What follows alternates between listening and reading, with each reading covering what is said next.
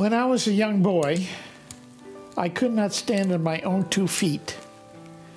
And I used to sit by the window and watch my brothers and sisters play with the children outside in our town.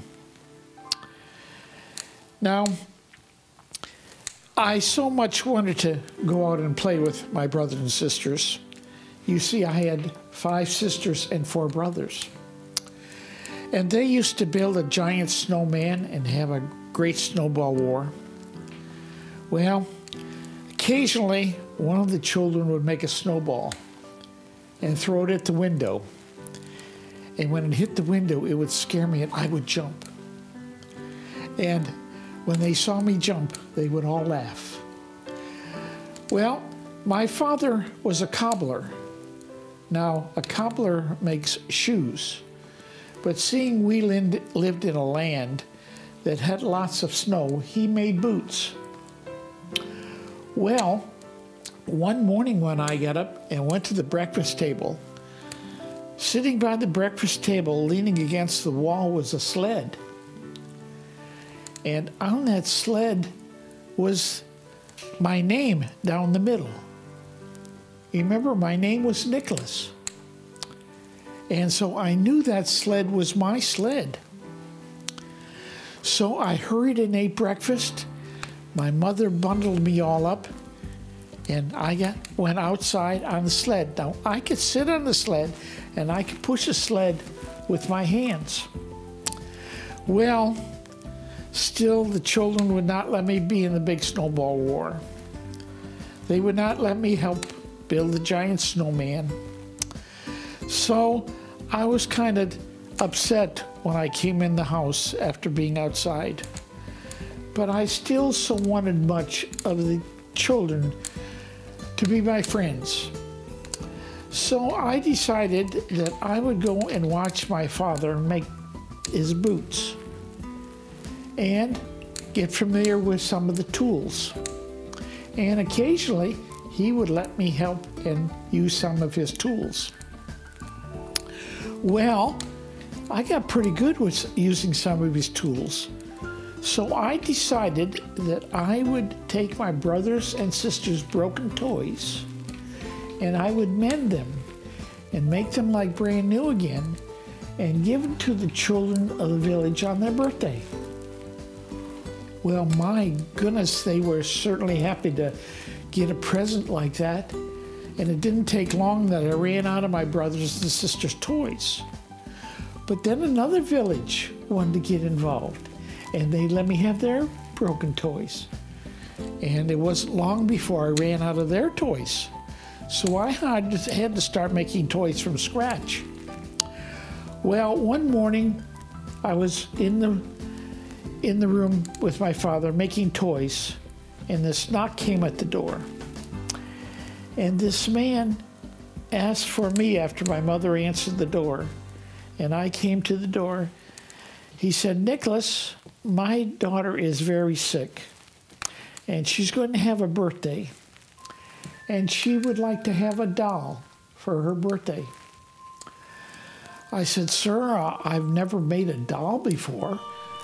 But I have repaired my sister's dolls." So I said, "I'll do the best I can." Well, tell you the truth, I think I made the prettiest doll you've ever seen. It came time to deliver the doll to this little girl on the other side of the mountain.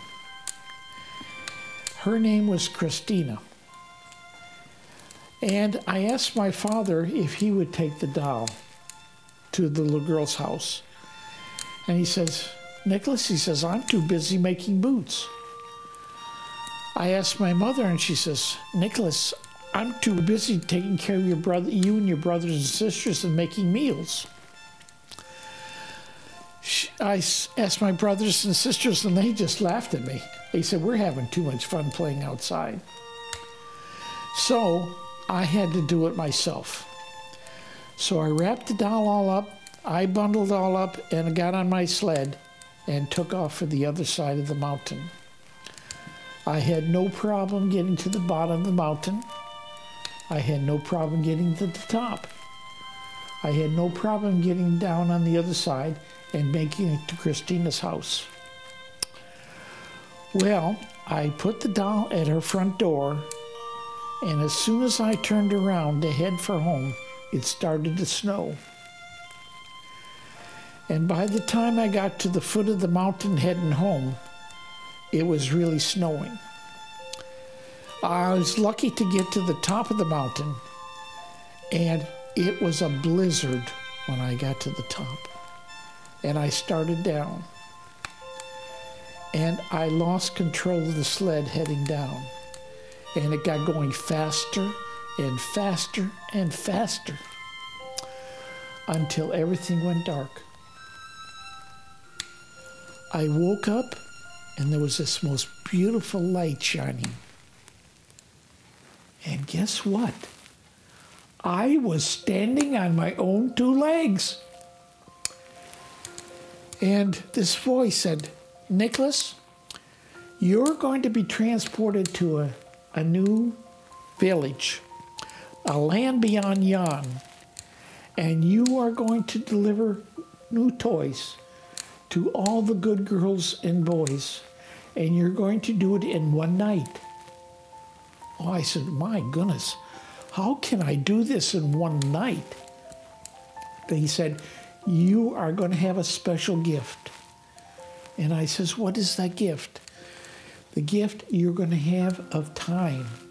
You're going to have all the time you need to deliver those toys."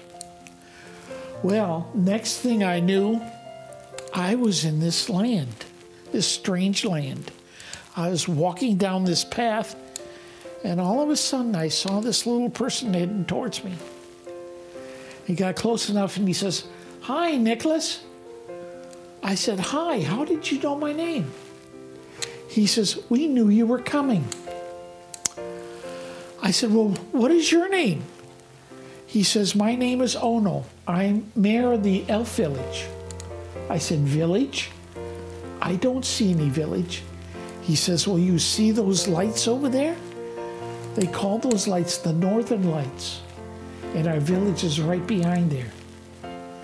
And sure enough, took me through the lights, and we went into the village and took me to see the elves. And when they came in, they all cheered and carried on, all except one. And he was standing in the back corner leaning on a broom. And I said, "What is his name?" Because I don't think he was happy that I was there. They said his name was Go. He spells it G-O-E. I said, "What does G-O-E stand for?" "It stands for Grouchy Old Elf." Well, they showed me around, showed me to my quarters, and they showed me to a special room. And up above that room was the words "wish room." And I said, "What is in the wish room?" He said, "That's all the letters from the good girls and boys." And that's the end of that story.